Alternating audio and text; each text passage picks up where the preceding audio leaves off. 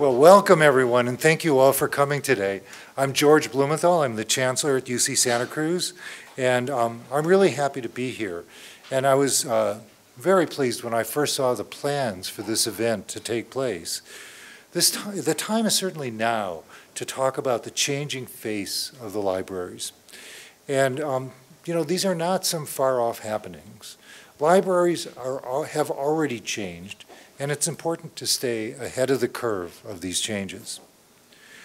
There's an old slogan that I was thinking about in regard to this symposium, and basically the old slogan was, "This isn't your father's Oldsmobile." Well, this isn't your father's library either.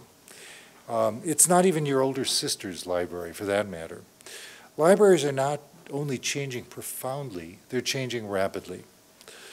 You know, before giving this talk, I decided to do some quick research to get a historical perspective on libraries, specifically how long they've been around.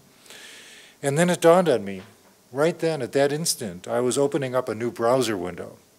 I was not going to the library to get that information. And that was just proving my point.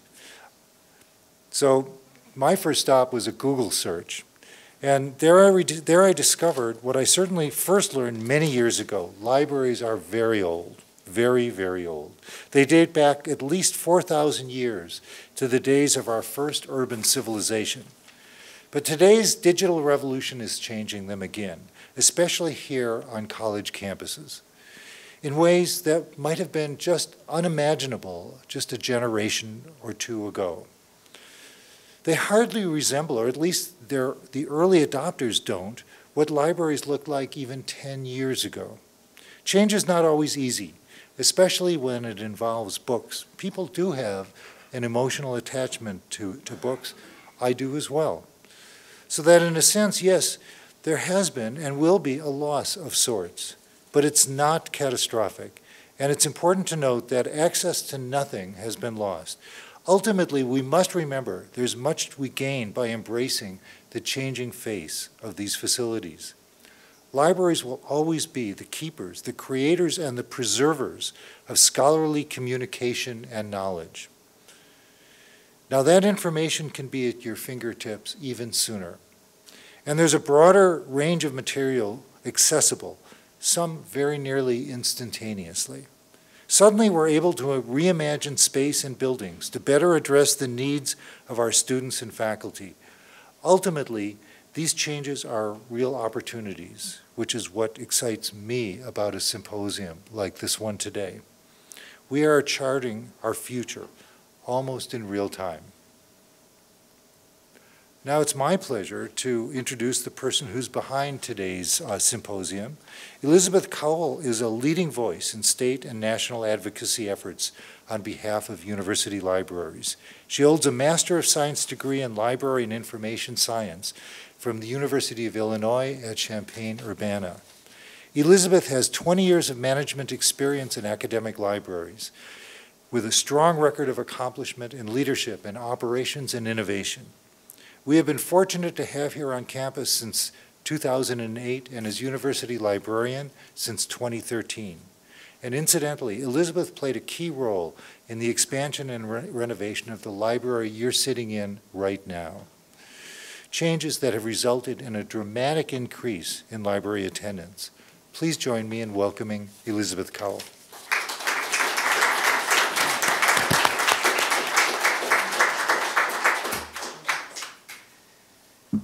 Great. Well, thank you, Chancellor Blumenthal, and welcome and thank all of you for coming to this event. What a great turnout on an important topic. The library has been the focus of a lot of attention, conversation, and controversy lately, especially around the Science and Engineering Collection Project. I want to acknowledge that and say that changes happening in academic libraries nationally and worldwide do not come without a sense of loss. The first 15 years of my career were dedicated to the Federal Depository Library Program, providing access to government publications dating back to the founding of our nation. The internet drastically changed the work, making every library a depository library, and every librarian potentially a government documents librarian. It was a hard transition that is still happening. While not everyone has the expertise, the fact that even historical information is online makes it difficult for libraries to dedicate scarce resources to filling these specific positions. While there will always be major print collections like the one I worked with at Stanford and the Library of Congress, even the UC is working to create a system-wide rather than a campus-by-campus archive of print and electronic copies. As I hear of longtime colleagues retiring around the country, it actually makes me sad to hear that the positions will not be replaced. At the same time, I think about the opportunity the online environment provides, and I marvel at the work of librarians protecting, preserving, and providing access to this important content. My colleague here today, Jeff MacKie-Mason, has said, while the fundamental purpose of the university has not changed, the portfolio of strategies for fulfilling that purpose must evolve to meet new circumstances and opportunities. During the 50th anniversary of UCSC, we celebrated what this campus has been. Today, we have the opportunity to consider how the research, teaching, and learning mission of the university has evolved during those 50 years and placed the university library at UC Santa Cruz in that context. I am looking forward to hear from our panelists and all of you, and hope to have a broad, respectful conversation about the library, keeping in mind our principles of community. We have 2 librarians taking notes for the conversations after the panel, and we will make them available to the public, incorporating information from the speakers and your feedback, and this will be the basis of a broad visioning process for the library. I want to take a moment to thank everyone who contributed to today's event. The Committee on Library and Scholarly Communication, the Event Planning Committee, the Library Management Group, all the library staff who participated, and our co-sponsors, the Office of this EVC Provost, the Librarians Association of the University of California, Santa Cruz chapter, and the Institute for Humanities Research, and finally, our speakers and our facilitators. We'll have a discussion and take questions after the 3 presentations. Following that, lunch will be served in the administrative suite. Just outside, we'll have signs and point you in that direction. Feel free to bring your lunch back into this room or anywhere in the library except for special collections. And we will reconvene here at 1 p.m. for the afternoon panel. Also linked from the website for this event is information about kind of an informal open house we're holding today, taking place throughout the library. Sorry, I'm like forwarding yours. So anyway, speakers. MacKenzie Smith is the university librarian at the University of California, Davis. She's charged with integrating it with digital resources and information technology to support the academic community of the 21st century. MacKenzie is a long-time academic research librarian. I'm not going to say how many years because it always makes me sad when I hear 20 years for me. Or actually, I should be happy about it. She previously worked for the libraries at Harvard and MIT in Cambridge, Mass., where she led cutting-edge projects on digital libraries and archives, such as the popular DSpace open source software platform, web platforms for online scholarly communication, and digital curation in support of e-science. She has consulted widely in the library field, notably for the Association of Research Libraries, to design and lead its e-Science Institute and Creative Commons to develop its strategy for sharing scientific research data. MacKenzie is focused on the intersection of scholarly communication, technology, and libraries. Günter well, then I'll just introduce all of you and then we'll go. Günter Waibel comes to the California Digital Library with extensive experience in digital library and broader cultural heritage communities, and is well known for his work in promoting cross-domain collaboration. In his previous position as the director of the Digitization Program Office at the Smithsonian Institution, he oversaw the strategic plan for creating a digital Smithsonian out of the institution's 19 museums and 9 research centers. He was a finalist for the 2014 Samuel J. Hyman Service to America Medal, and his office has won 3 Smithsonian Secretaries Awards in the last 3 years for digital innovation, for collaborative spirit, and for scientific research. Prior to coming to the Smithsonian, Günter promoted network-based solutions on behalf of an international collaborative of 140 research libraries as program officer for the Research Libraries Group and the OCLC Research Library Partnership. He has an MA in English Literature from Georgetown University and taught in the Digital Library Certificate Program for Syracuse University's iSchool from 2003 to 2008. And then finally, Jeff MacKie-Mason is UC Berkeley's University Librarian and Chief Digital Scholarship Officer and Professor of School of Information and Professor of Economics. He was formerly the Dean of School of Information at the University of Michigan and the Arthur W. Burks Collegiate Professor of Information and Computer Science and Professor in Economics and Public Policy. So a lot going on. There, he received the University Distinguished Faculty Achievement Award in 2010. Jeff earned his PhD in economics from MIT. He has been a pioneering scholar in the economics of the internet, online behavior, and digital information. His more than 85 publications appear in economics, computer science, law, and public policy, and library science journals. So please welcome and thank you for coming.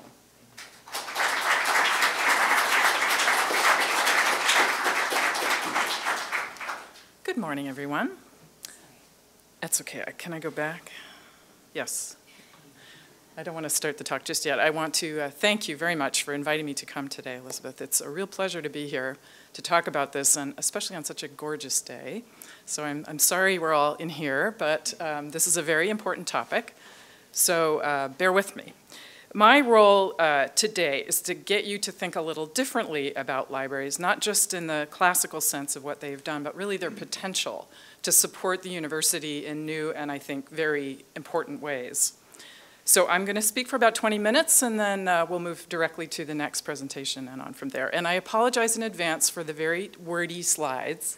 I think my colleagues did a better job of making their slides legible for you in the way back. But this was adapted from a chapter I'm writing for an NSF report.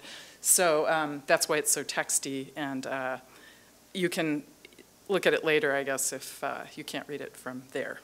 So what I wanted to start off by saying is that universities have a big problem today, and that is that the modes and methods of research are changing dramatically in every discipline. They're more technology dependent, they're more data intensive, they're interdisciplinary and team-based, and increasingly competitive for funding. So funding agencies are increasingly looking for very few large grants, and they're looking for fewer of those. So getting research done on university campuses is getting very difficult for an average PI who doesn't have access to incredibly fantastic resources in every aspect of their research. And this is true even in the humanities, where a lot of faculty at my university are doing text mining and other kinds of digital initiatives. So support for research of this nature, I find, is very fragmented and uneven across the university and across campuses, too. It's completely unsustainable, and there's a plethora of these new research support facilities, core facilities and organized research units to try to deal with this problem. So how does this relate to libraries? Well, libraries, if you think about it, are the core research facility. Every research university has a library, and every library has a mission of collecting, organizing, managing, preserving, and ensuring long-term access to the products of research and the scholarly record in every discipline. Libraries also provide a very important service of helping their clients use those resources and providing expert support in every discipline to faculty and students. So really, libraries are inseparable from the universities that they're part of and evolve alongside these technological advances and changes to the research and educational modes of their parent institutions. So keep that in mind. As long ago as 1961, people have recognized that the role of libraries is really changing and needs to evolve in the 20th, now 21st century.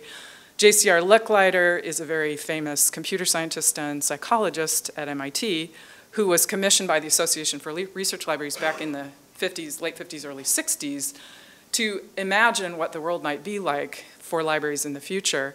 And he had the insight that, well, once text becomes processable digitally, we're not going to need the same modes of interacting with them that we've always had. Now, we all still love reading print books, but let's face it, a lot of the use of text today is text mining to gain new insights. That's what big data is all about. So as long ago as '61, he kind of recognized that that was coming and that the role of libraries and librarians would have to evolve in order to meet this new way of interacting with scholarly content. And it's taken quite a long time for that vision to kind of come to fruition, but I think we're seeing what he was talking about today. So let's think about libraries. What are their characteristics that we can apply to this problem statement? First of all, they're omnidisciplinary. Every library supports every discipline that is taught or researched at that institution. They're also able to organize and reorganize fairly fluidly compared to academic departments, which are very much informed by the disciplines that they're part of. And those disciplines are pretty hard to change on the fly. And where we see this all the time is with interdisciplinary research that doesn't really fit neatly into a department, but really a set of them who have very different norms and expectations. So what do? We create a new research unit or a new core facility to bring those people together. But the library has always been omnidisciplinary and agnostic about disciplines and how we're organized to support research and teaching. We can also recruit and retain academic staff with specialized research expertise like data science or spatial science, and provide those people with paths for recognition and advancement, if not tenure. And this is an important point, because it can be very hard to recruit people to a university to support new and emerging types of scholarly research if there's really no logical home for them. They get shoehorned into a department where they're really not recognized for what they're doing because they're not doing the core research. They're providing kind of an ancillary service like writing scientific software or something like that. So you hear this plaint all the time from people who are providing very important services at the university but don't have a natural home. Libraries are also central, neutral, and welcoming facilities, and this is very, very important because we're all stretched for space. There is no money for new buildings anymore. So we need to find places to foster interdisciplinary research without having to create new spaces for them all the time. And here is the library that welcomes everybody from every discipline who's doing research and teaching in every mode. So that's kind of an important property. The other thing about libraries is two things to keep in mind. One is they've always been places to centralize expensive shared resources. Those were books originally, but they've evolved over time into things like 3D printers and Keck caves and expensive software like GIS software, where you do not want to be replicating that in every department on campus that might need it. So it's, that role of providing that democratic, universal space is an essential function of libraries that has to evolve. We also co-locate researchers and students in a different way. If you walk through this building pretty much any busy time of year, you'll see students and faculty from every discipline in one place. And that doesn't really happen anywhere else except maybe the student union or wherever you eat lunch, So getting people together in an academic space, crossing disciplinary lines, is a very rare thing on a university campus. And here we have this place that, everybody knows where it is. They can get together and work here from all different disciplines without having to beg for a conference room from some department. And, so it's sort of naturally this interdisciplinary home for the campus. Some of the things that libraries worry about and have a lot of expertise in that can apply quite broadly to university challenges: credit and attribution. So one of the things academics look for is recognition for what they're doing. And increasingly, that's getting challenging. If you publish a peer-reviewed journal article, you're good. But what if you wrote scientific software that's used by thousands of other researchers in your field? Or a visualization of some data that is absolutely essential to getting the research across? How do you get credit for that? Libraries are spending a lot of time and effort thinking about that problem and how to adapt the scholarly citation and attribution system to these new forms of research. So an example of that from Davis is a project I have with a senior faculty member in Earth and Planetary Sciences who runs a big computational geophysics lab, They produce lots of software. It's used by thousands of researchers. So we partnered with them to figure out what the citation standards ought to be for the software that they're managing and how to change the scholarly norms in their disciplines so that people do cite that software in the approved way so that they can count it and claim credit for it during promotion and tenure cases and other forms of academic reward. Well, that's just one example. Another thing we do is train students in how to do citation and attribution so we can enculturate these new practices of giving recognition for new forms of scholarship beyond just traditional books and journals. And finally, libraries collect a lot of data that can help the university provide evidence of its impact, both through traditional citation data and altmetrics. So this is something libraries have a lot of expertise in and can really benefit the research goals of the university in helping with things like rankings and just proving that there is impact, not just through traditional publishing, but through these other modes of research as well. Researcher networking is something that's coming up a lot. So libraries have a lot of expertise with bibliographic data about publications, and those form the basis for faculty profiles. You know, what have you published over your career? So we're increasingly investing in tools that support the publication of that data, and that provides an interesting way for faculty to be able to network with each other and find expertise that they need. So how many times has there been a call for some very large grant opportunity that requires an interdisciplinary team of 10 or 15 people with very different backgrounds? And how do you find those people?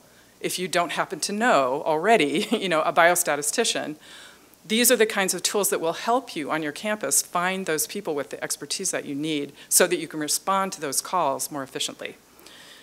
And finally, open access policies, such as the one we have here at the University of California across all of the faculty, at least, and others as well, provide a reason for us to be collecting this bibliographic data at scale. And I think the California Digital Library is doing just that. And you may hear more about it, but in any case, this is the kind of system that libraries have a lot of fluency with and could really partner with universities to support. Data management. Now this is something a lot of libraries are doing already, and you can't read the words on this, but basically libraries across the board, mine is a classic example, have a data management program where we support faculty and researchers of all kinds in teaching them how to manage data, finding places for them to store and publish that data, techniques for preserving that data over time. We have the technical skills to know how to catalog and organize data, sometimes even integrate it at scale. So as modern data-intensive research of all kinds, not just science, requires this kind of effort, we can also leverage each other. Libraries are excellent at networking both in the UC system, but also nationally and internationally. So when you're talking about data these days, it's just unimaginably complex problem, and we're going to need these kinds of international networks to make headway on this. So preservation is another thing that libraries have expertise in, and this plays out quite a bit in the world of data. Our mission is to acquire, organize, and ensure long-term access to recorded knowledge. We've been exploring these issues since the 1990s. I happened to see Trish Cruz here today, and I remember when she started at the California Digital Library as the head of digital preservation for them. And, you know, that was a long time ago.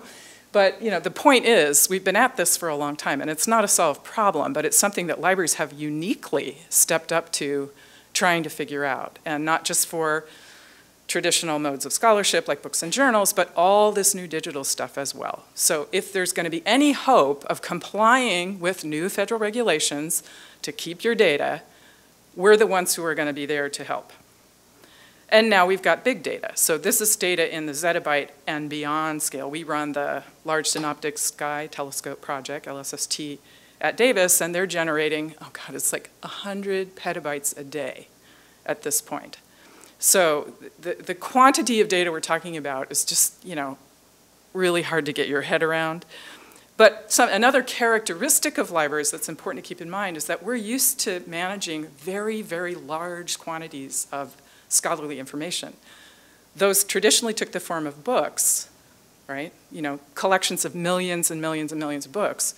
But we do have a lot of expertise at thinking about managing and funding things at that scale. Training. This is another important thing. At every university, there are all these new skills that we want our students and often our faculty to learn.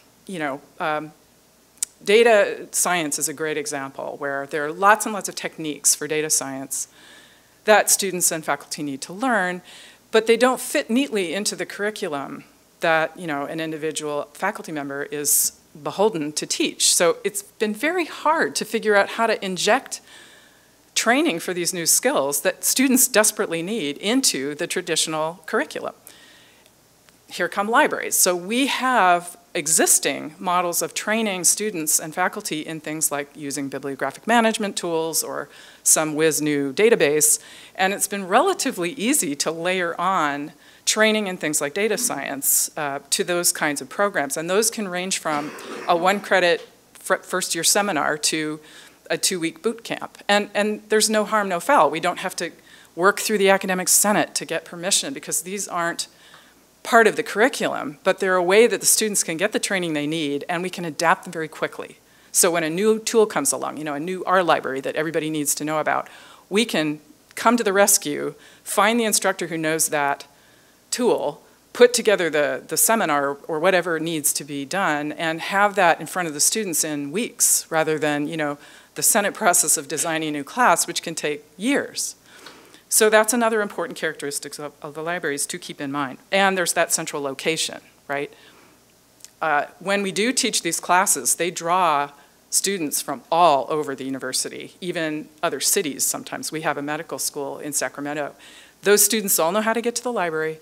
So when we teach these classes, they're very well attended because it's easy for people to find them. So if all of this is so obvious and old hat for libraries, why isn't it happening more? Why isn't it happening at every library, at every university? Well, today, technology and expertise such as I've been describing is distributed across the campus in ways that are usually completely uncoordinated. So you often don't even know how many core facilities you have that have some expertise in something like, gene sequencing. We had dozens of them at Davis until we, got our act together. So the point is that it can be actually hard to know what's already happening on your campus and try to coordinate that centrally to even know where to begin. And then the library skill sets do need to expand beyond what has traditionally been taught, which is why a lot of libraries are hiring people in with new expertise. We've done that at Davis. We've hired quite a few people who have PhD backgrounds in a discipline, and they work together with the librarians to put together programs and services that everybody kind of brings something unique to. So it's like that interdisciplinary team science, but right in the library. And finally, there's resistance to change. As Elizabeth said, change can be painful. It's usually great for some people and not great for other people. And so it's a balancing act trying to figure out how to do that. And that's really my closing comment, is that the key challenge that I have and that I think other university librarians have who are trying to navigate this is the need to balance supporting traditional modes of research with the new. So we still have a lot of people who depend absolutely on the traditional services of the library, the book collections, the journals, which are almost all online now, but traditional librarian training, classes, and so on.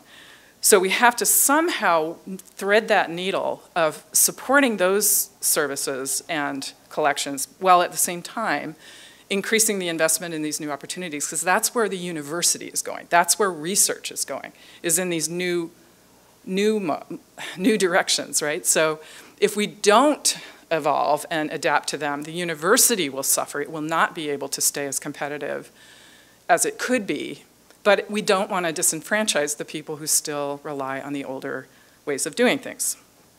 Transitions like this can take decades. We're really just at the beginning. It may have been going on since the 90s or, well, since the internet, basically.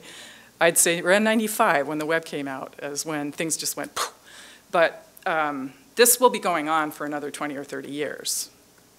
And finally, libraries do and need to collaborate more across campus. I think for a long time, libraries could kind of exist in a silo, and everybody knew where they were and knew, Elizabeth, and all was well. But now, I'm doing a new project at Davis to spin up a research computing initiative working very closely with the CIO at our university and the head of the Office of Research. And that we couldn't do it independently. We have to work together to provide a service like that.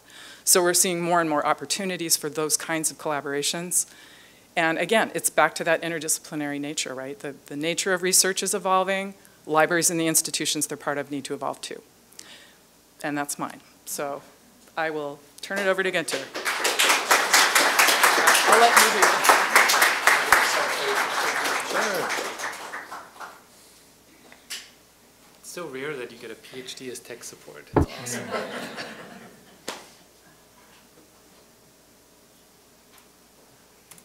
Thank you, Jeff.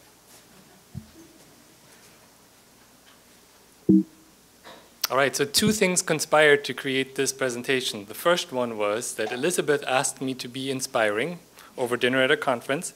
And the second one was that one of my staff members found a cache of superhero comics from the 50s that are in the public domain.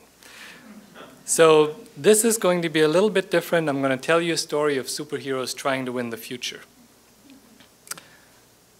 And of course, superheroes need supervillains. And here they are, the 12 risks that threaten our civilization as we know it, as laid out by the Global Challenges Foundation in 2015 in collaboration with Oxford University and an international team of researchers. And as you cast your eyes across these challenges, you might lightly rest them on the very last one on the bottom right, which is called Future Bad Global Governance, to give you a visceral sense of how much these challenges might already be upon us.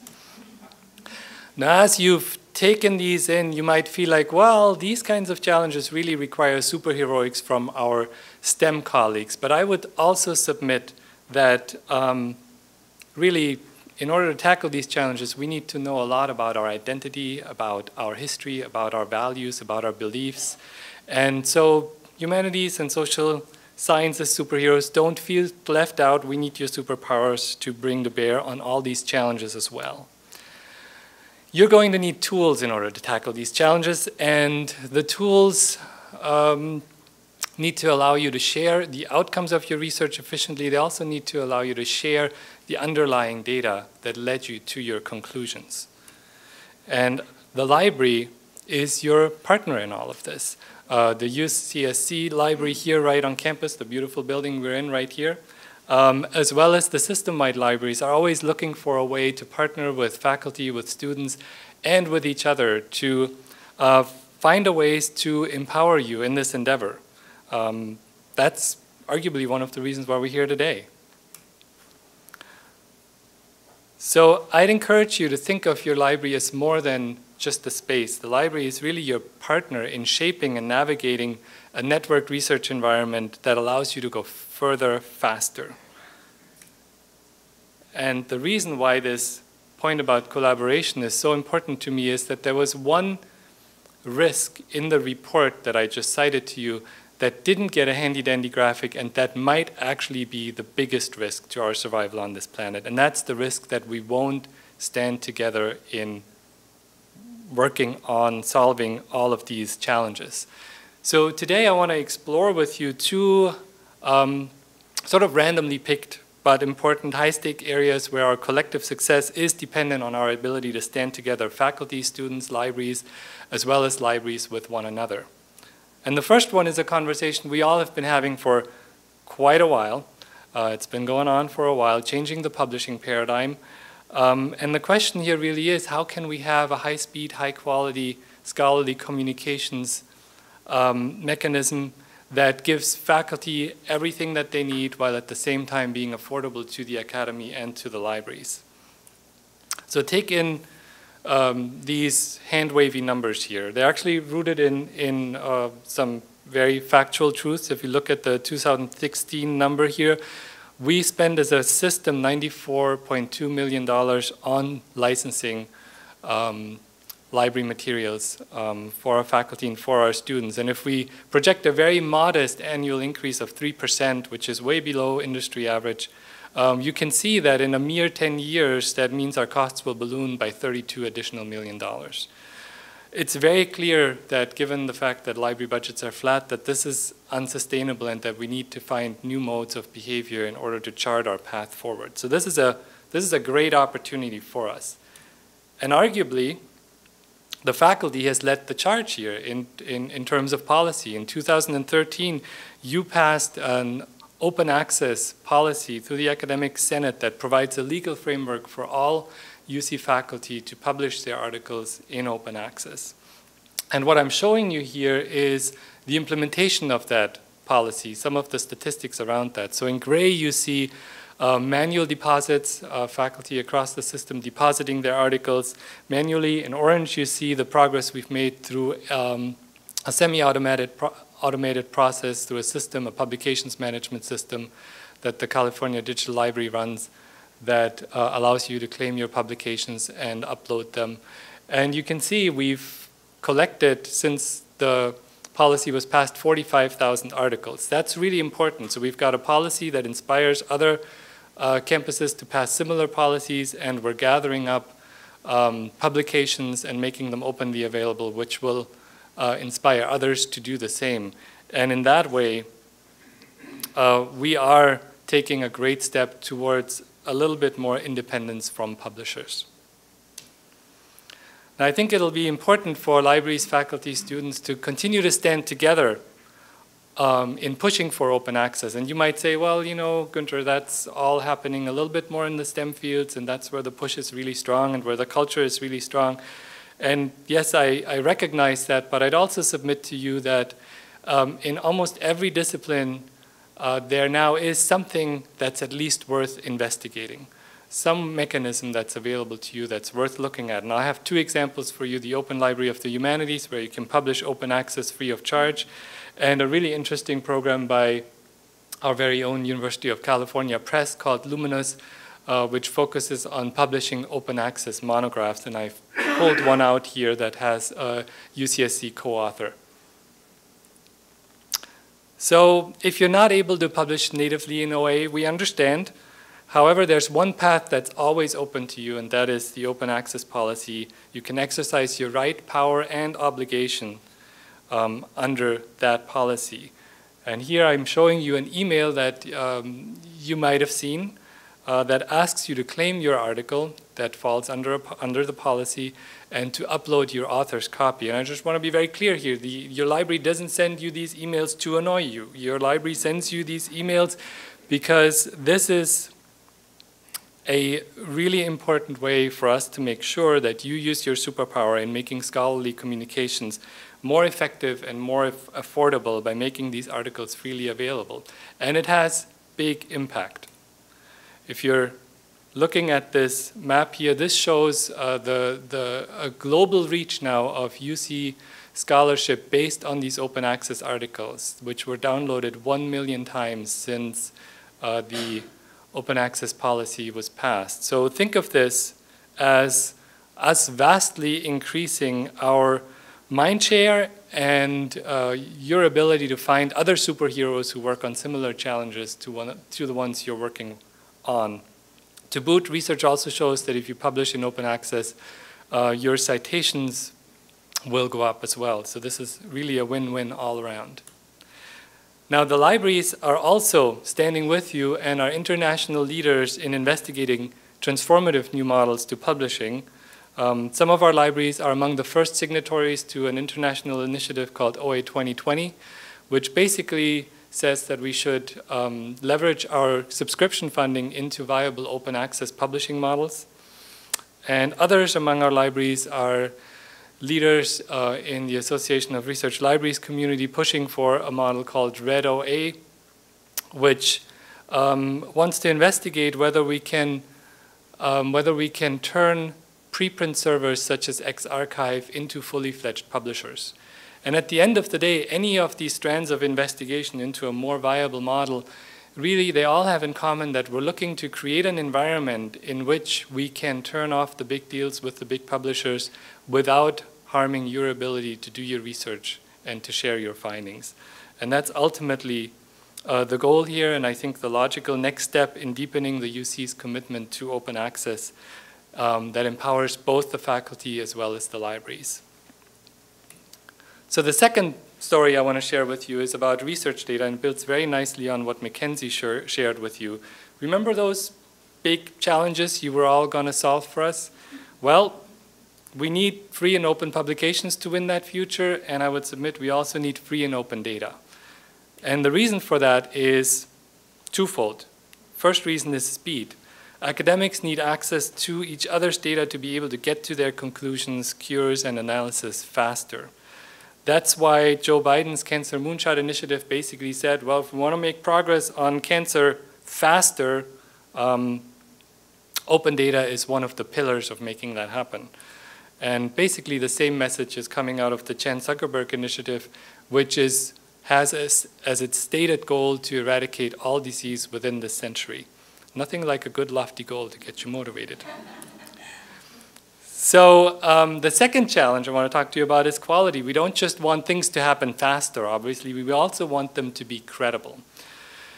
And I'm sure you're all painfully aware that credibility is a big, big political issue these days. And I would also say that it's an issue in how some research is being documented. Open data enables researchers to show their work and to be more transparent in their research and enable others to validate studies. So that really is key in building trust.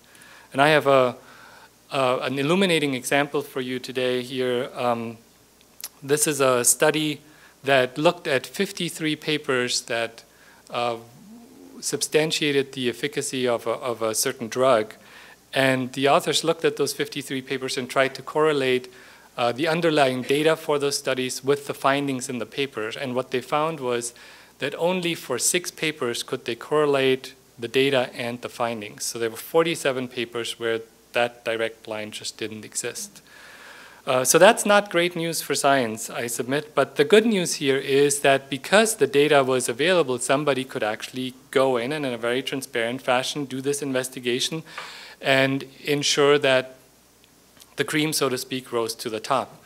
To add insult to injury here, sorry, and this cut off a little bit here, the paper with the unconfirmed findings were actually the ones that were cited more heavily than the ones with the confirmed findings. So a lot to ponder here. So this kind of open data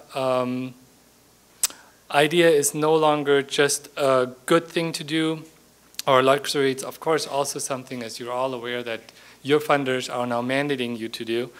And it's becoming part of the very fabric of how research happens, which begs the question of how do we best empower faculty to respond to that, and how do you actually open up your data? And here I'll make a shameless plug for your UC Santa Cruz Library, and I'll show their research data management homepage, which is a great example of how libraries serve their communities when new requirements arise and when we have core expertise to bear on those requirements.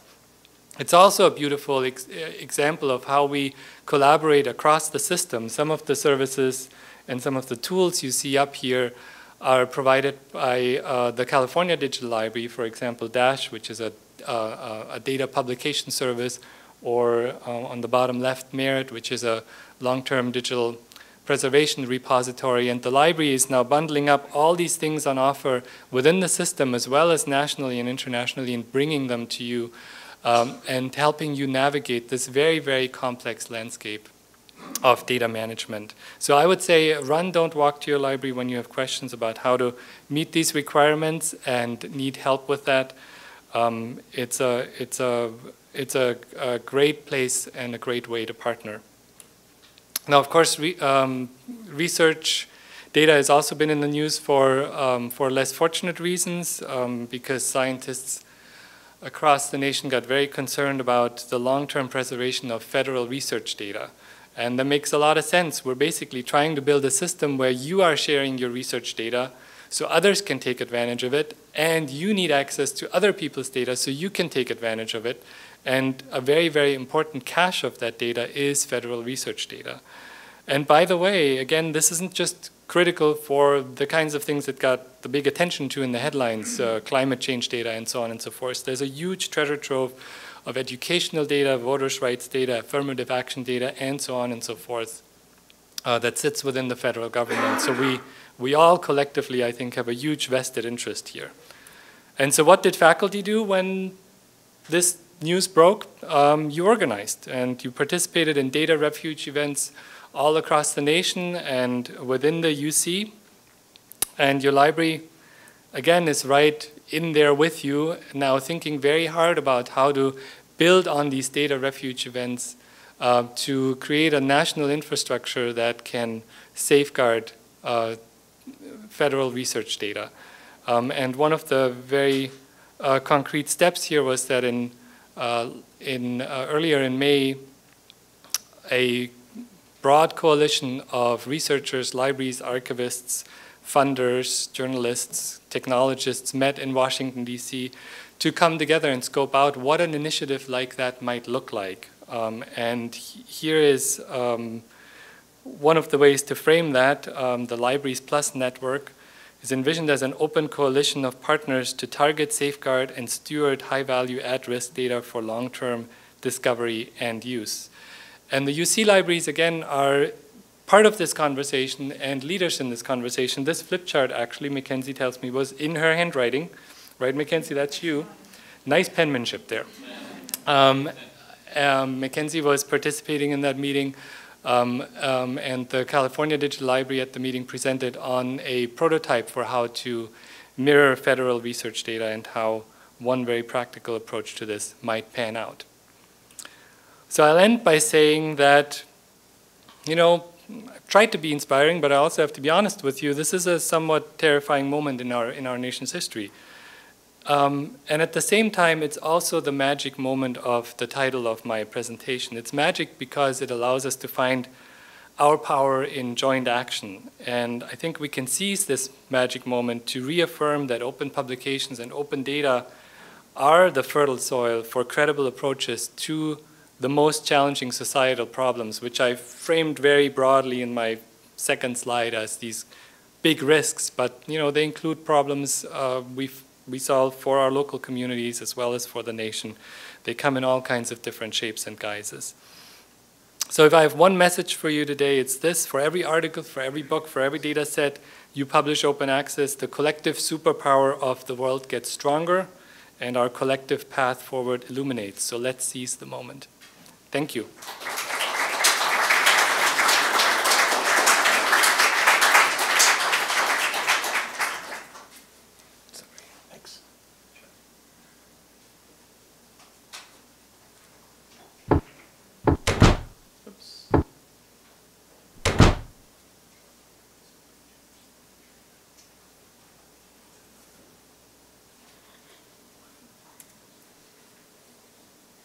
Okay, thank you. Thank you for being here. My remarks are going to overlap a fair bit, both Günter's but especially MacKenzie's remarks, and that shouldn't be surprising because I'm speaking about education, and of course at universities, research and education are the two faces of Janus, the god, and there's much in common when we think about the two parts of our core mission. We do many things to support learning and education in libraries, of course. I'm going to focus today just on one aspect, which is learning spaces to support connected learning. Society is at the dawn of a new age of discovery, and actually both of the previous speakers also remarked on this. It's something that we all have to pay attention to. Excuse me, just one second. I need to adjust something here.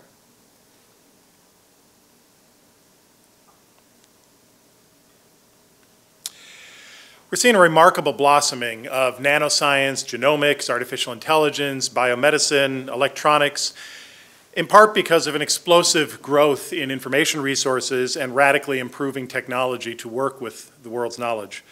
As we learn to harness the power of technology to generate and analyze information in new ways, discovery is going to accelerate in other areas as well. For instance, in digital literary criticism, in far reading of massive volumes of text. Imagine doing art history when you have access to 3D images at human vision resolution of all of the world's art objects available to you from your classroom, your office, or your living room. Information resources, more than ever, are growing explosively, but as a result, they're less organized, there's less vetting for reliability, and there are more media and channels through which they flow. We need to help our students thrive in this age of remarkable abundance combined with remarkable complexity and great uncertainty about value and quality. Technology is necessary for using information to discover. We need the technology to work with all this information, and this is more types of technology. It's not just the book, the quill pen, and the parchment sheet anymore. Our students need to adapt to the fact that new types of technology are arriving rapidly, and they're more complex to use effectively.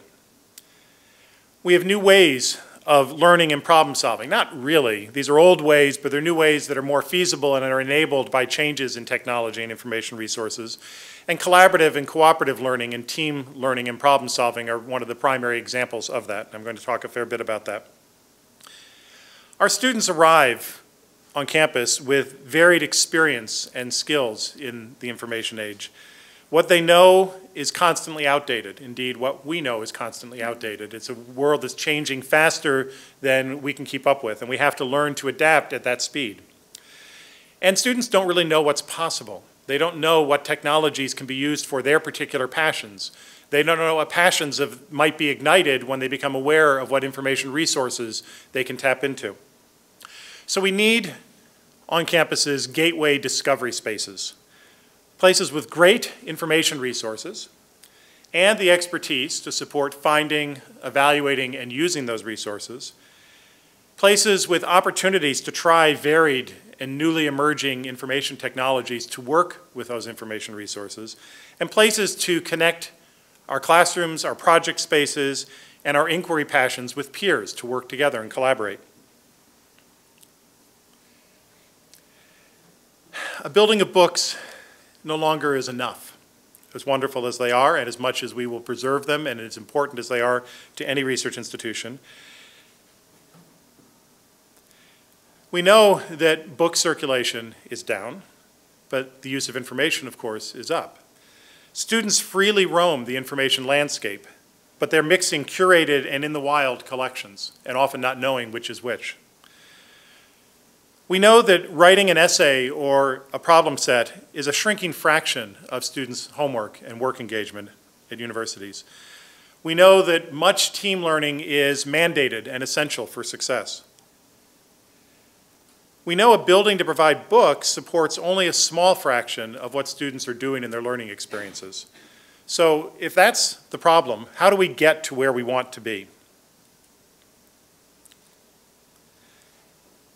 We need to know what types of learning support our students need to succeed in this world of vastly increasing and explosively changing information and information technologies. We know that faculty are teaching differently. We know that students are learning differently. What we want to know is how we can support them. We can do that if we take a user-centered design approach. We need to find out what our learners need to thrive in this new learning landscape and then help provide it for them. And that's a constant process. It's not a one-shot thing because the environment in which we learn and do our research is constantly changing, and we have to be constantly adapting. We have to embrace change and be constantly seeking to learn what it is that our students need from us.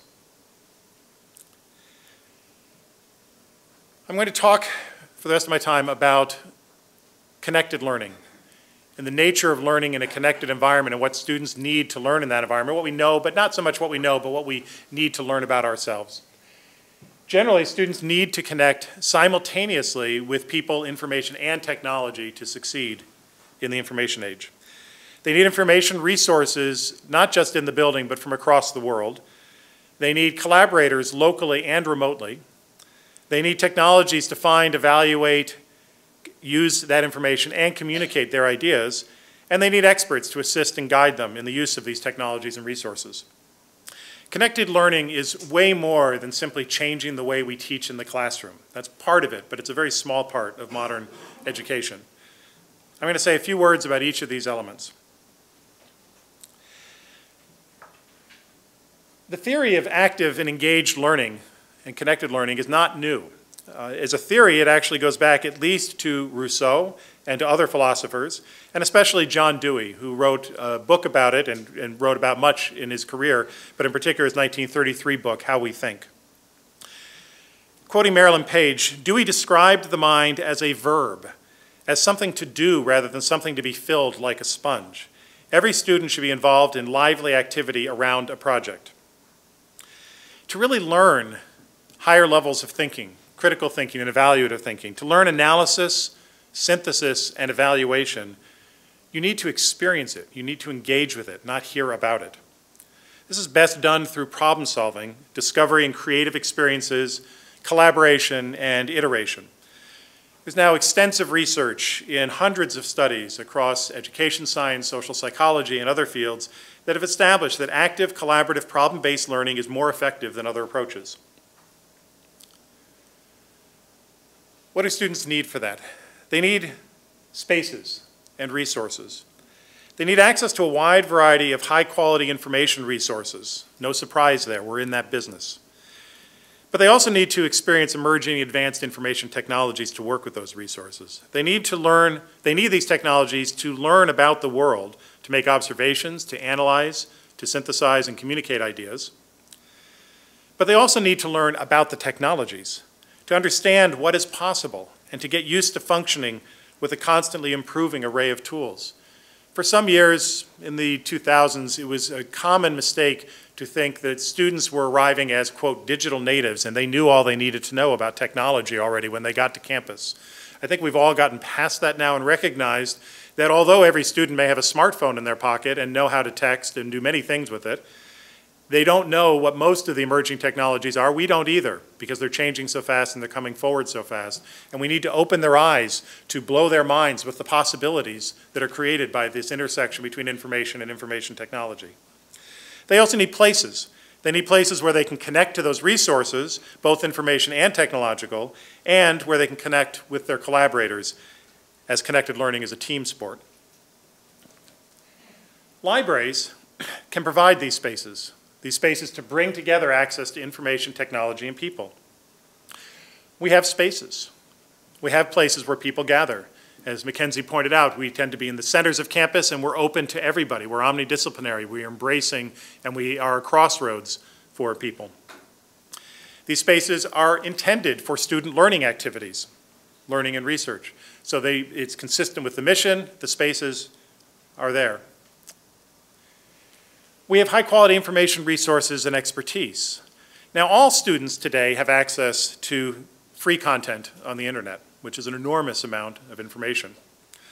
But that's the free content. We provide the access to materials worth billions that are not free on the internet, many of which aren't even on the internet yet.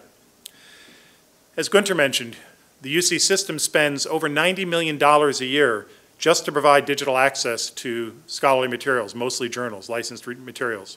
Without spending that money, our students and faculty wouldn't have access to them, without mentioning Sci-Hub. We also have a trained core of information professionals dedicated to serving students. And we've started providing technology. I'm going to say we've just started. Libraries were in the forefront of providing computers and then internet connections. But we're only recently starting to broaden our concept of shared access to emerging information technologies. Some libraries are now providing maker spaces to apply technology to information and materials.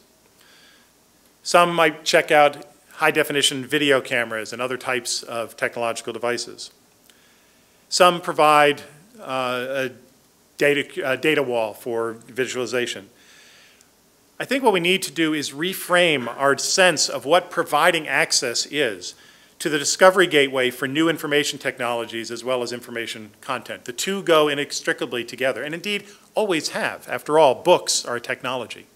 They're an extension of human organic capabilities. We need to bring in virtual reality production and use. Sorry, that's falling over here, excuse me. Virtual reality is not just to use for gaming or pornography. It's something to use for simulation, for instruction, for exploring the environment around us. And our students should not only be learning how to use it, but how to create with it. We need VR creation laboratories for them to discover what's possible in that environment. We need data visualization walls. We need GIS tools to work with text, with social network data, and other types of digital humanities and social science information. We need multimedia production suites so that our information literacy training can go not to just bringing the information in to the reading part of literacy, but to the writing or communicating part of literacy so that our students can learn to communicate in a multimedia world. In summary, libraries can provide the spaces our learners need with access to information, technology, and people, whereas coffee shops don't. I'm sure many of you have heard the question, aren't you just talking about providing what the coffee shops and the student union already provides? But no, those spaces are costly. You actually need to occasionally buy something or they wouldn't pay their rent, and that's why the coffee is so expensive. They're limited flexibility space. They're configured in a particular way. They provide access to free internet content, sure, free Wi-Fi, and if students use the VPN, they can even get access to campus licensed resources, but not to the books, maps, videos, prints, photos, letters, business records, and other resources that we provide on campus. These other public spaces don't provide the consultants or the mentors, the experts to help people navigate and explore this discovery space. Nor do they provide shared collections of expensive emerging technologies. We have something to offer that the other public spaces on and around campuses don't. I want to close by remarking that this is not radical. This is not a change. Indeed, the Chancellor set up my remarks here. I also wanted to point out we've been doing this for 4,000 years. Documented facts and shared theories of how the world works have always been the seed corn for discovery. One of the very first knowledge technologies was the written word. Writing is a technology. It's not organic. It doesn't emerge out of evolution. Well, it does in some sense, but it's an extension of human capability. The book is a technology. Actually, let's go back to stone tablets. They were a technology. Stone tablets, scrolls, and books were scarce and expensive. For most of these 4,000 years, they were created by hand copying and hand generation. So libraries were created to buy expensive information resources and technologies, the books and the stone tablets, and to share them. People couldn't afford to have a complete collection of their own. And so we created libraries as providers of public goods, access to information, technology, and information resources. Buying expensive information resources and technology and sharing them to stimulate discovery has been our mission for 4,000 years. That's not a change. We can learn the expanded needs of connected learners. We won't be able to always be in front of it. We won't be able to keep up with it because things are changing constantly in a world of information revolution. But we can draw on a long history of research on active and now increasingly research on connected learning. We can also follow modern practices of user-centered design. Do user research. Go out and find out how our students are learning. Learn what they need to know to learn, and figure out what supported those who thrived and succeeded. And then we can take this reformulation of our mission, this notion that part of our education mission in supporting education is to provide connected learning spaces, and make that part of our plan and start using that to make our decisions.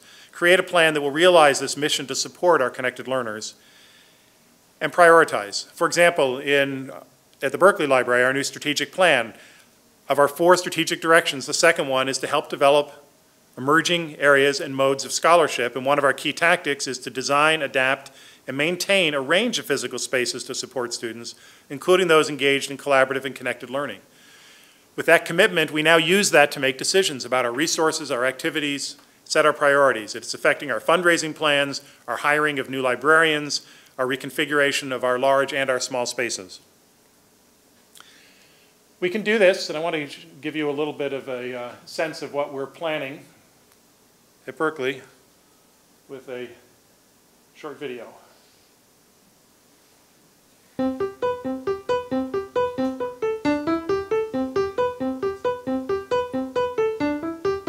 One of the challenges that I faced in terms of academics here was finding the correct resources and the correct people to talk to. One of the biggest problems for me, and I think a lot of my peers, has been navigating all the information that we have.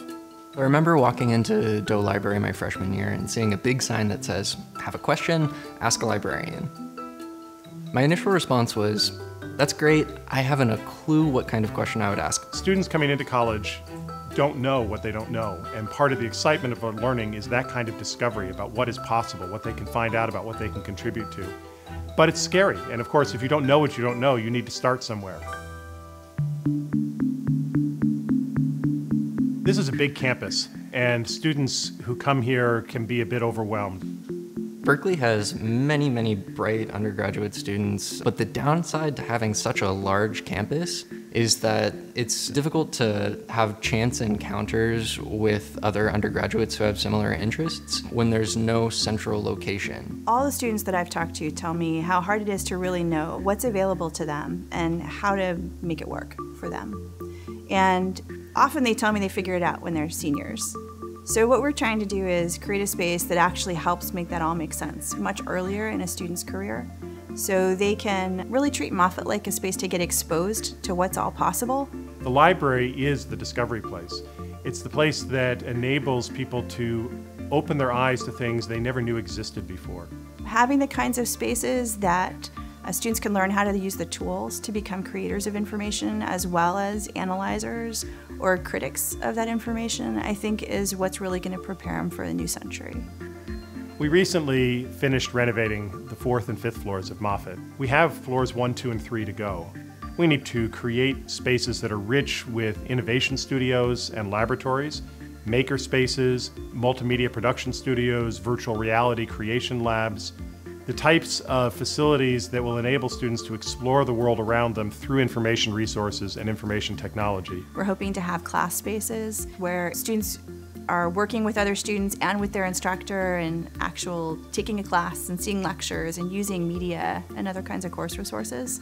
And then when they leave that classroom, that they're already in the library space, that they can do all these other things. As we've developed the big idea course that we've been working on, this course in scientific style critical thinking, we found that we were constantly in a position of trying to find a classroom space that was suitable for this kind of highly interactive course with a lot of group activity, and there aren't that many spots on campus. We're trying to create in the Center for Connected Learning a space on campus that enables that connection between classroom, studio, innovation laboratory, collaborative workspace, so students can experience the type of active, engaged learning that we know works best for them.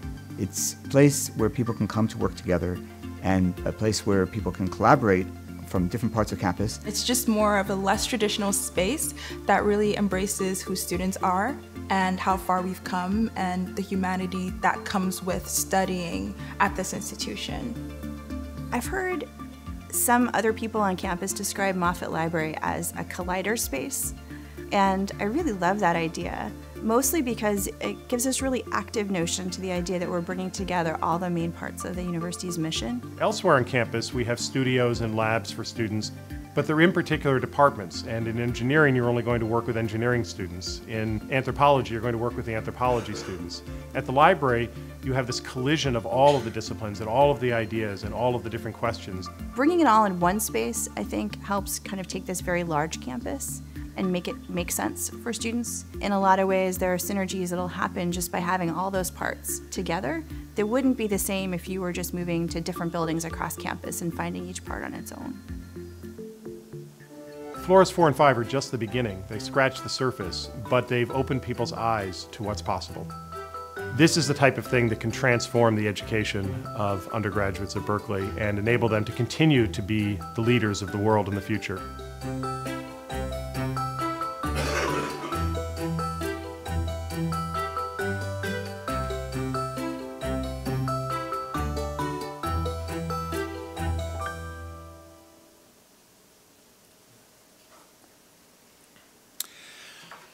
So, where are we today? We all know that a pile of books isn't enough, as important as it is. What we want to know is what we can do to support our students in the learning that they'll be doing in the information age. We can get there, but we need to focus our attention on learning what they need and finding out and being adaptive to change constantly in that, and then providing it to them. Thanks.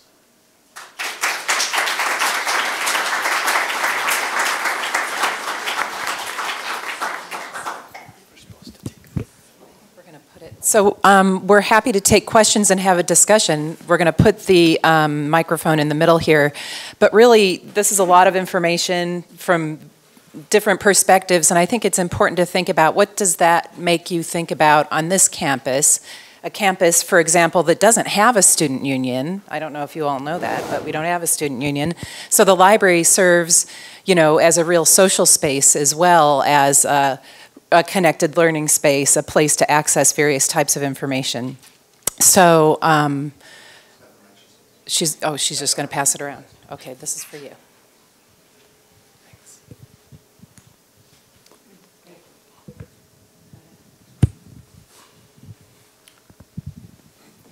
I have this is of course extremely interesting talks, and I learned a lot. But one of the things I would like to ask any of you to respond to is, there was very little talk about where the faculty who is teaching students and presumably knows the best what students need to learn, where do they come in? How do you interact with faculty? Could any one of you respond to that? Go. Every day by talking to them and working with them, of course. I mean, we are in deep partnership and must be with the faculty on a university campus. I mean, there's no question about that. When I said that librarians need to learn what the students need, one of the main avenues for that is working with the faculty. But of course, the faculty also need to learn what the students need, because that's changing. So we all need to do that together, but all of our librarians are assigned as liaisons to different departments and faculty. So every department has its liaison librarian, and they go to department meetings and work with them very closely. Yeah, and I would say from the research perspective, it's the faculty who are coming to me to say, you know, I have a problem, I need your help. And so I have partnerships with a dozen faculty right now doing research projects with them to solve problems that they have that aren't part of their own personal research, but are affecting their ability to be effective and get credit for what they're doing. So it's important for the library to signal to everyone what it's capable of and what it's interested in and can support. But yeah, I think I also have interactions with faculty on a daily basis around these issues. And of course, they have a lot of different opinions about what our priorities should be.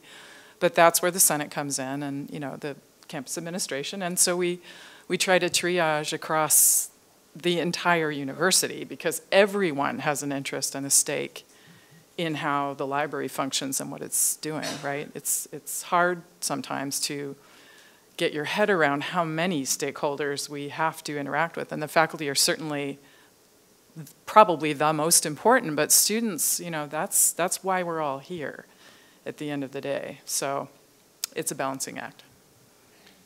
So, I wanted to actually, am I next? Only microphone. By default. It's called the talking stick. And if you want to introduce yourselves as well. I'm Tyrus Miller. I'm Vice Provost and Dean of Graduate Studies. I was interested in a couple of the points. They're also really to the point of the library's interaction as a research entity and as a support for research with other entities and people on campus. There was the point about collecting data to provide evidence of research impact, and I was wanting to just get some examples of that. And a related question, which is about data management, which of course has become really, you know, a crucial area of grant application, grant management, and so forth. So more generally, I think of both the metrics and the data for impact, and also data management, as being the front line of that, tending to be in the Office of Research. And I was curious about your interactions with them and ways in which there can be a mutually supportive relationship between research and the library.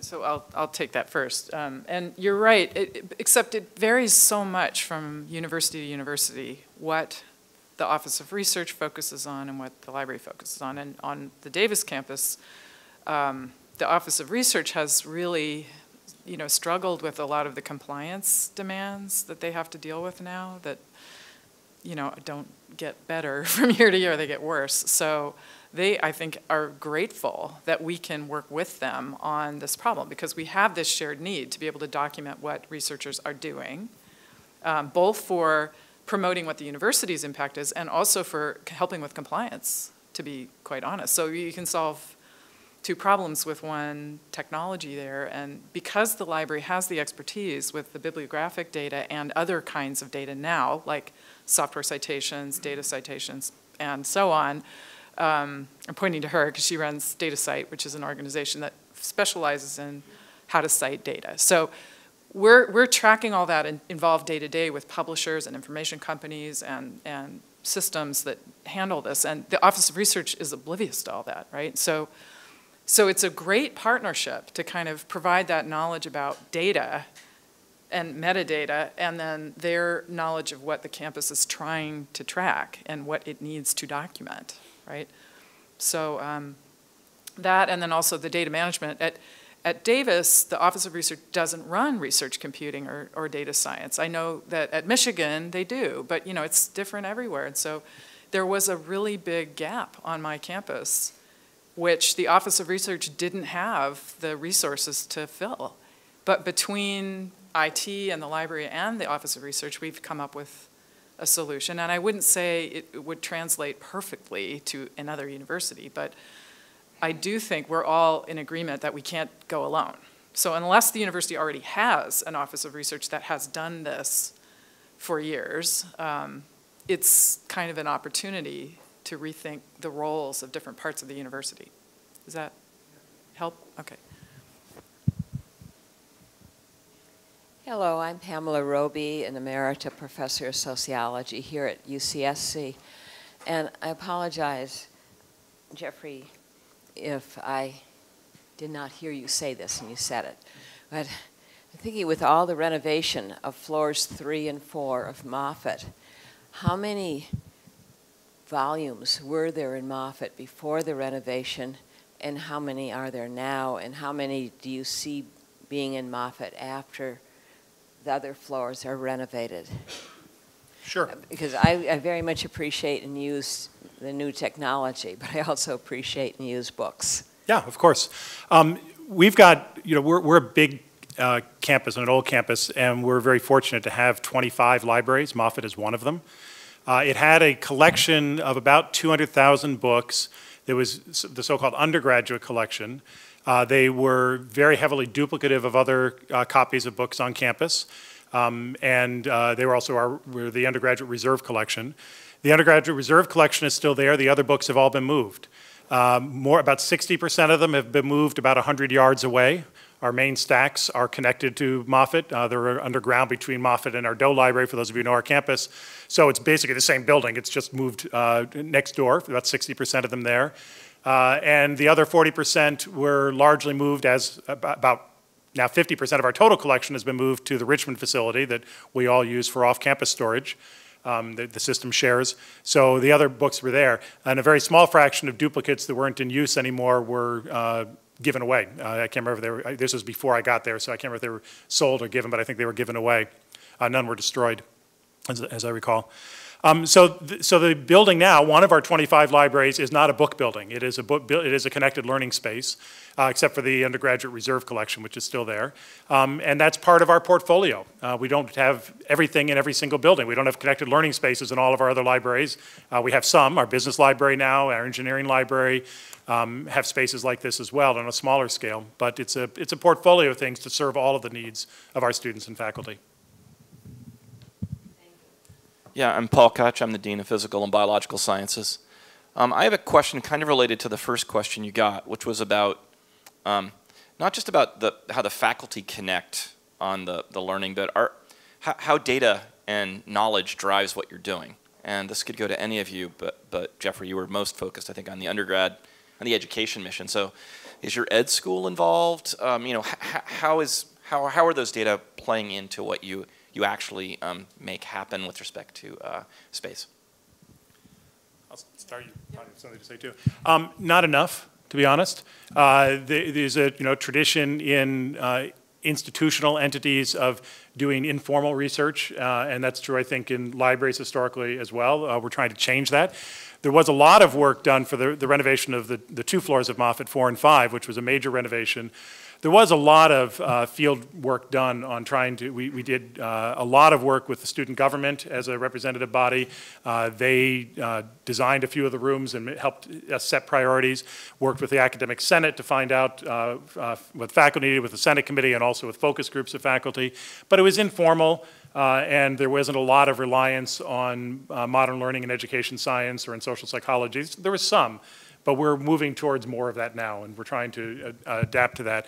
In particular, to build a user research team that actually uses formal methods of user experience research to try to understand learning in the field in situ on our campus, in the case of our classrooms, rather than just the more informal qualitative methods. And there's nothing wrong with the informal qualitative methods, but we could do a lot better with more data and more rigorous research on that. So we're moving in that direction.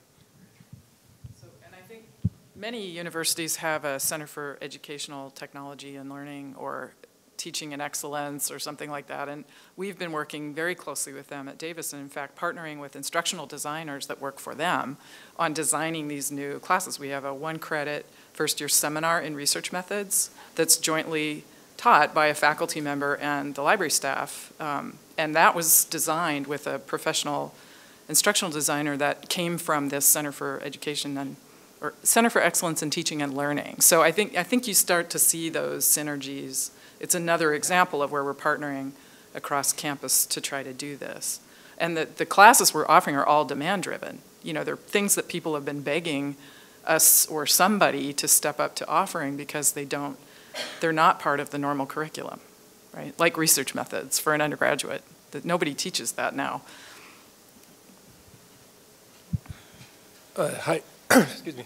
I'm Kyle Perry, Assistant Professor in History and Art and Visual Culture. I was curious to hear any comments on the commercial dimension of all of these things, the profit dimension, the capital dimension, because the conversation's happening in a public university, and I think about the fact that basically every week I get a new email from a startup or something that wants me to integrate a new gee-whiz technology into my classroom, and they're kind of trying to make their way into UC Santa Cruz through faculty. You know, I teach in areas that are digital culture and so forth, so it seems like a good fit for these people, although I think these are also just mass emails that they send out. So I just refuse or ignore or whatever. I don't go into critique. But I'm curious about this as a dimension because, you know, Google thinks of itself as a superhero, right? That is going to rescue, that will solve the problem of digital preservation, or that will solve problems of the distribution of research, et cetera, et cetera.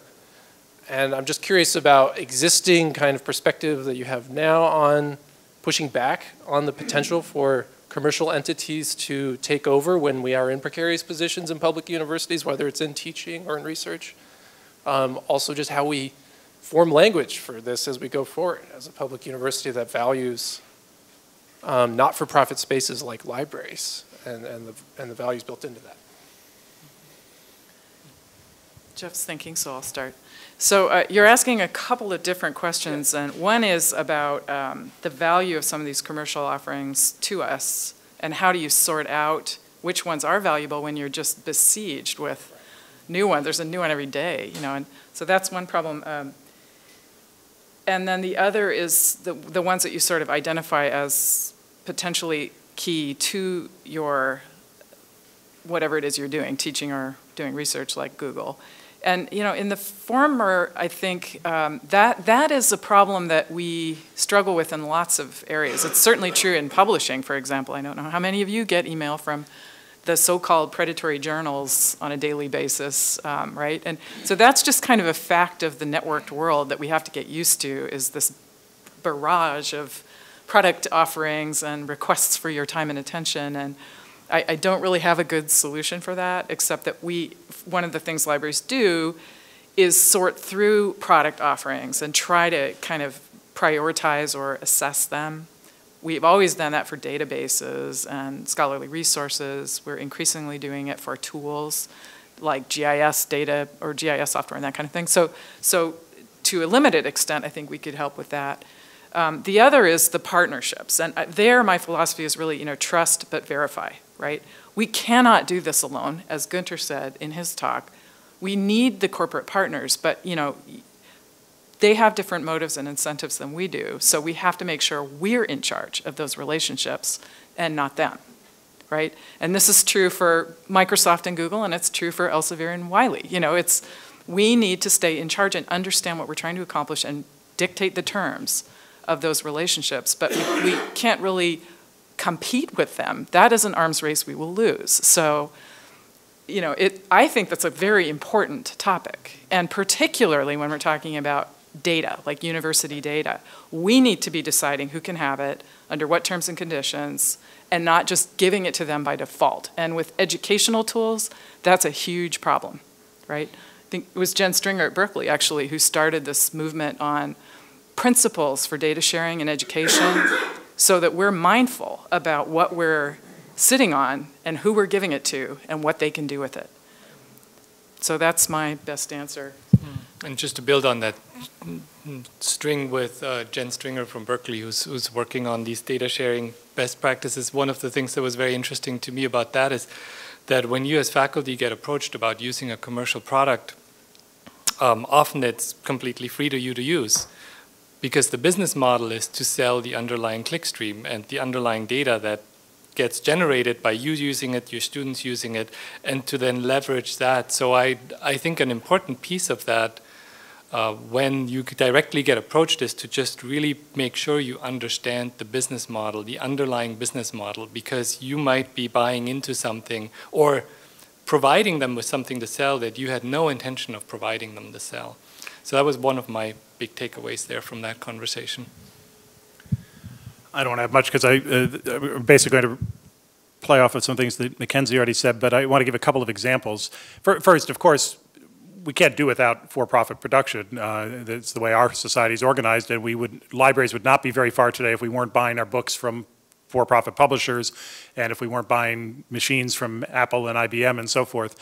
The question is how we do it, and one of the things that we as economists look for is issues of lock-in and whether or not we're getting tied into a system so that we are essentially granting that provider monopoly power over us, which they can then exploit. So in looking to partnerships with corporations, you look to do things in a way that doesn't lock you into them. An important way these days, as both MacKenzie and Günter said, is to be very concerned about the control of data. And I'm not going to repeat their points that we have to pay attention. Let me just give a couple of examples where we've seen this done right and are really great models. One is the Hathi Trust, which is the consortium of universities that was established when the Google Books project was established in partnership with universities, so that the original contracts of the Google Books projects were, yes, you can scan our books, but you have to give us our own digital copy of the file. You have to give it all back to us because you were scanning our books, so that we're no longer dependent on Google for those images. We have them in the Hathi Trust and they belong to us. We didn't give up any of that, and we got some added value back. Another example, a recent consortium called Unizin among a variety of universities, which is built largely around learning management systems, and they've adopted Canvas as their learning management system, a for-profit tool. But the Unizin, anybody who belongs to Unizin and uses Canvas through that owns all of the data that is generated by the students and faculty on their campus. So all of this learning data is owned by the campus, not by the corporation. Another example from my prior employer, Michigan was one of the first 4 universities to join the Coursera MOOC consortium, and set as a condition of that contract that all of the data, all of the clickstream data, all of the information about Michigan, about students taking Michigan courses, not Michigan students, but students taking Michigan courses, was owned by the university and had to be turned over to the university. So again, we have control of all that data and have access to it. So those are 3 examples of the types of things we need to look for in all of our partnerships going forward.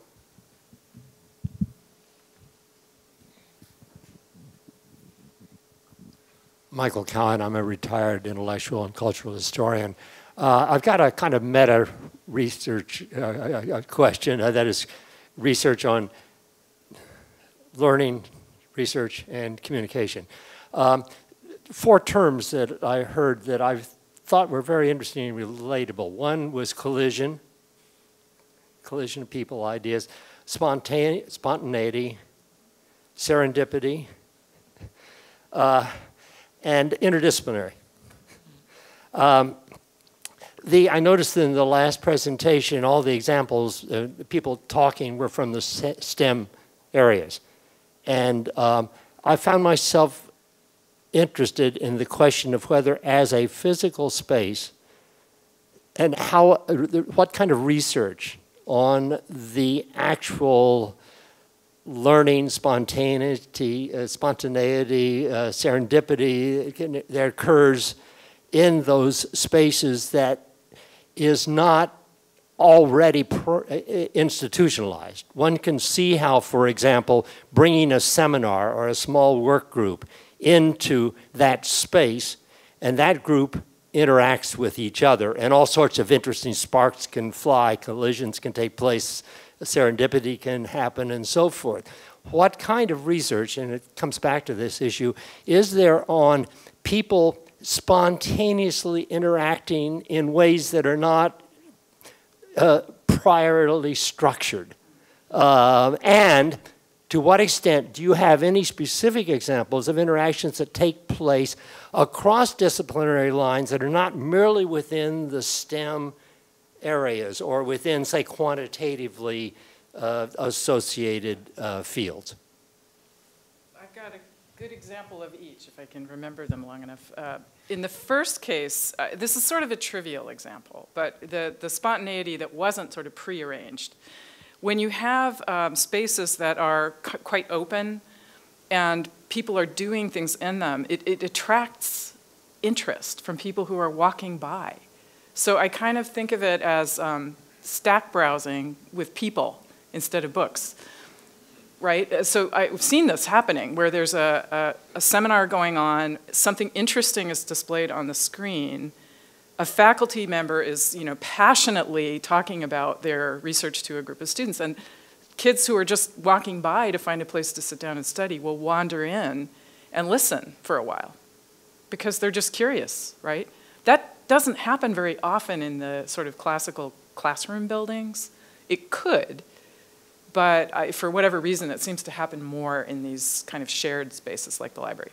The second is where different disciplines come together in very unexpected ways. And the best example I can think of is that my library hosts our campus data science initiative. I'm the lead dean for that. And we have weekly seminars where somebody will just come and describe a problem they have that they haven't been able to kind of crack. And lots of people come from lots of disciplines, and there was a really interesting one where an English professor was trying to do something with text mining, and a plant biologist who had come that day knew a technique that was exactly what they were looking for. And that person was a graduate student. So, it was just a miracle. But this is where team science ought to be going, is bringing English faculty with certain expertise together with STEM faculty with different expertise to see where there is undiscovered common knowledge. Right? This is, Karl Popper used to talk about this in, the 60s. But we're only now finding the ways to actually exploit it. But I've seen it happen. Hi, I'm Richard Montgomery, mathematics. I have 3 questions. One is about browsing and serendipity. The other is about Sci-Hub. You've heard of Sci-Hub? And the last one is just about reference librarians, but I don't know if that's, so let me give it a try. I was just at Santa Clara yesterday, University of Santa Clara, and it looks like most libraries nowadays, you enter, there's no books, but you go down the basement and you find some books. I have not found anything close to approaching browsing stacks on the internet. So I guess one question is, can you guys suggest something like that, or anybody in the audience? I haven't found anything like it. And the message that's getting across, that I get across, when you eliminate books from the ground floor, is browsing is a worthless activity. So I got this defensive message from all of you that, books are things of the past. For me, this is really important, that books are not things of the past. Browsing is still an important thing. Students learn an incredible amount just by randomly browsing. So I'm going to hold off on the editorializing, but that was one point. A second, should I do them one at a time? It'd probably be easier. Right. Compound questions usually cause problems. So okay. Let me just say a word about that. First of all, we've got about 5 million books on Central Campus, and they're all in OpenStacks. Browsing, and when I said book buildings are not enough, I didn't say book buildings weren't necessary. Book buildings are absolutely necessary. They're a major source of access to information that isn't available otherwise, and in ways that isn't available otherwise. We call these, in design, we call this an affordance. Browsing offers you a certain affordance. It enables a certain type of discovery, but so does browsing on the internet through hyperlinks. It offers a different type of discovery. It's not the same, of course, but both of them are very useful. And absolutely, we can't afford to have all 12 million of our books on campus. Campus has other higher value uses it's decided for some of that space. Space is very expensive in Berkeley. It's very expensive here. We can't have all of our books on central campus for browsing, but the ones we do are the ones that we think get the most use for browsing and have the greatest value. So we put a huge value on that.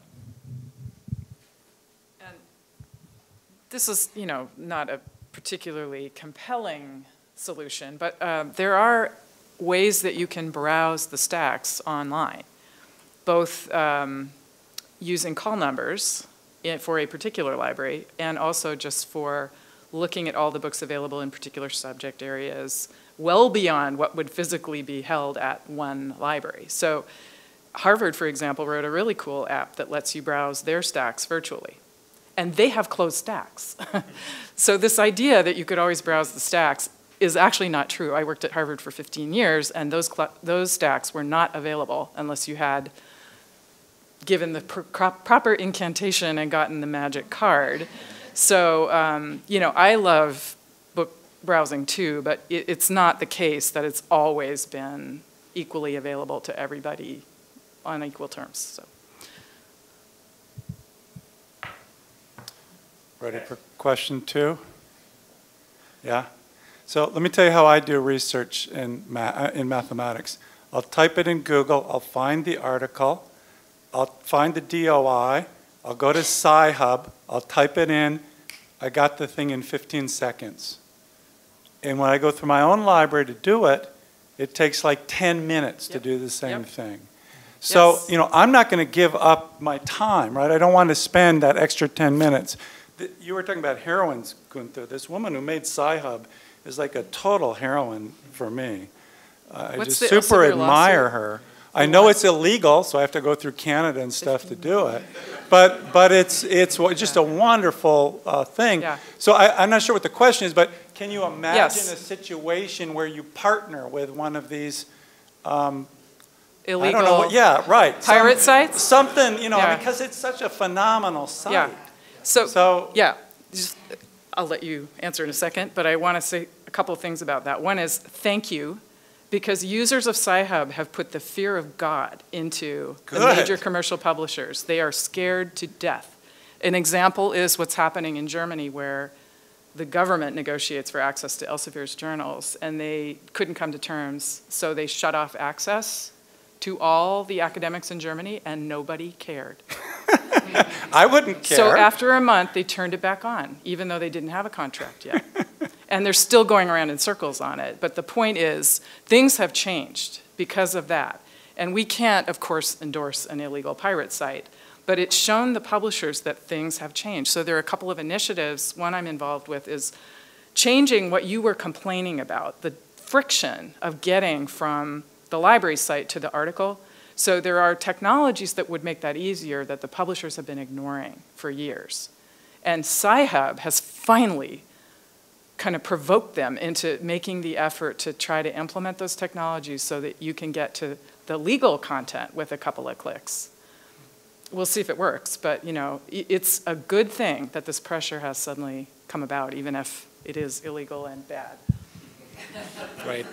And I'd echo that and say it's also a good thing because it challenges us to do better. Yeah. You know, because in a way we've worked in an environment where we work with certain constraints because the way we get access to the material are through those licenses from publishers, and we've tried to triage that in the best way we can through the systems we have. But admittedly, you know, if we subject those systems to the kind of methods that Jeff was talking about, really user-centric methods, we see very quickly that that breaks down. And it's another beautiful example of sort of the ways in which we need to do better to mediate the materials we've, in a very, very costly way, provide access to. And it's another piece of this puzzle of transforming our space and the way we interact with faculty in our space. So it's a real it's a real aha moment. And you know, it did not get unnoticed among the Council of University Librarians when that article came out, looking at where Sci-Hub is actually being used. And we saw that Sci-Hub is being used in major urban centers where there are major research universities. And we all realized, well, by golly, it's our own faculty. You know, we buy this stuff for them and they go over there to use it because it's so much more convenience, and convenience trumps everything. So it's a great intervention with the publishers. It's also a great intervention with us. And just to be absolutely clear, we love Sci-Hub.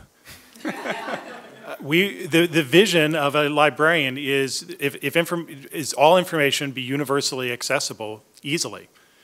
And findable, you know, so that it can be found quickly. So if we all envision for digital information, what we want is a single server that has access to all digital information in the world, easily found and well organized, and single click. And Sci-Hub isn't that yet, but it's pointing in that direction and getting it out of the hands of individual publishers. Now, it happens to be illegal, and as good citizens and as public employees, we can't endorse that particular illegal service, and we can't build it into our services, but it is a great thing, as MacKenzie said.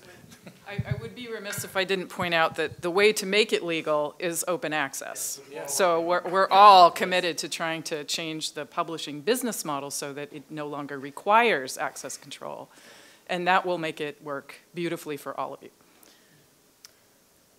Last question. When I first got here, we used to have reference librarians that were people you could talk to. Now you can do it online, but it's not the same thing. So when Sci-Hub bombs and I can't find something, do you at Berkeley and do you at Davis have in-person reference librarians? Yeah. Oh yeah. Elizabeth, do we? Because I don't, where are they?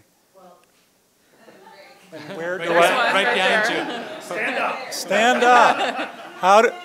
How do I physically find you if I want to talk to you? Do I have to do it by email, or do I ever physically find you?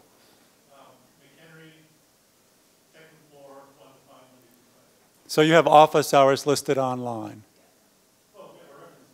Oh, the reference desk, and it's manned? Or online, I imagine.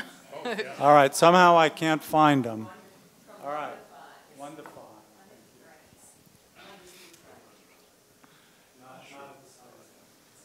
Do we, one more? Go ahead, Alex. Okay. Then there's one more after you. Okay. Thank you. Alex Wolf, and I'm Dean of Engineering here, UC Santa Cruz. We've talked a lot about the library as a social space and a collision space and interaction and students from different disciplines interacting and all. I'm wondering where issues of diversity, of underrepresented minorities, of first generation university students kind of plays into this whole milieu.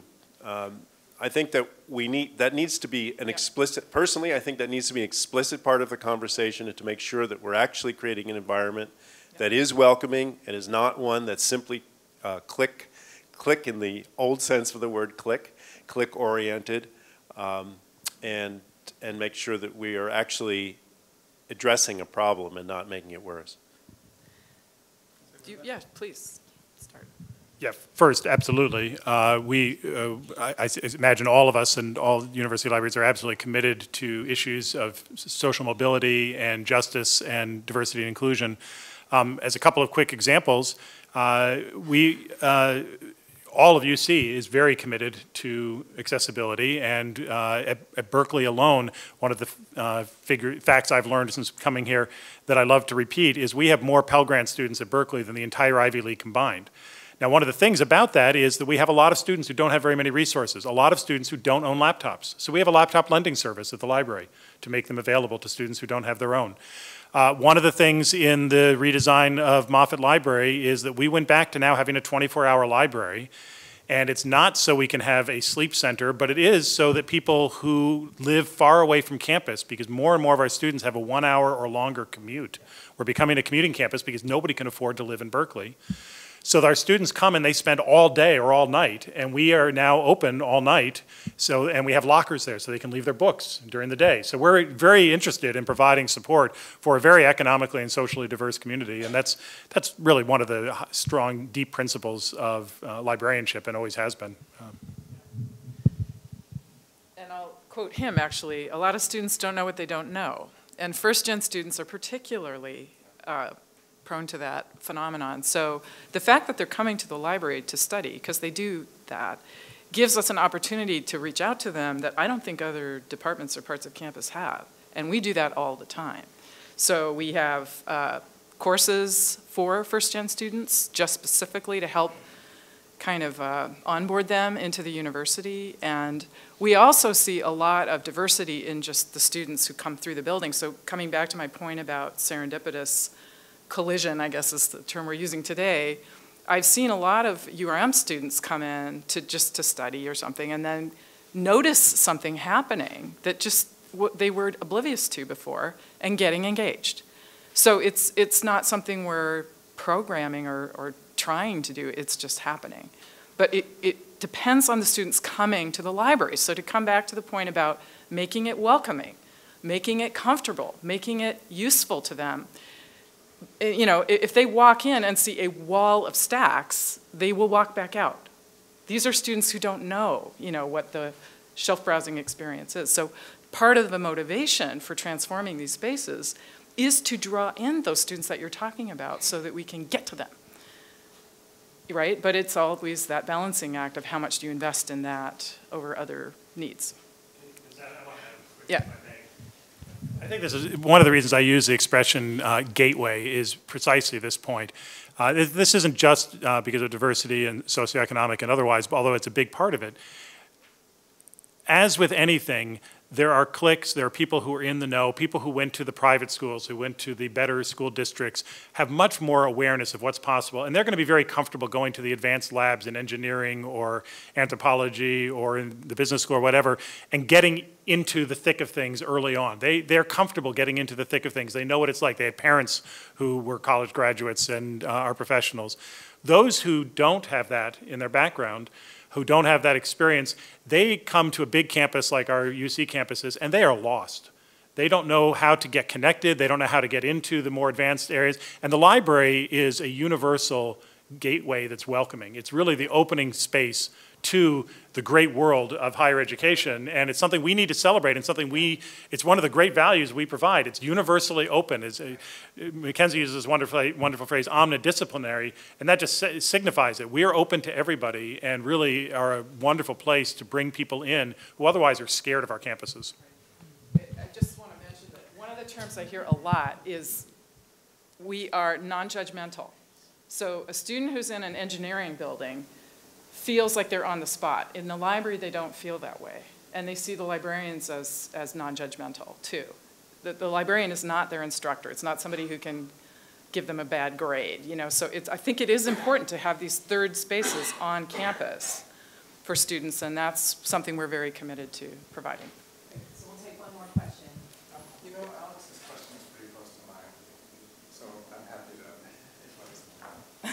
Okay, great. Eileen Zerbriggen. I'm a psychology professor and chair of COLASC.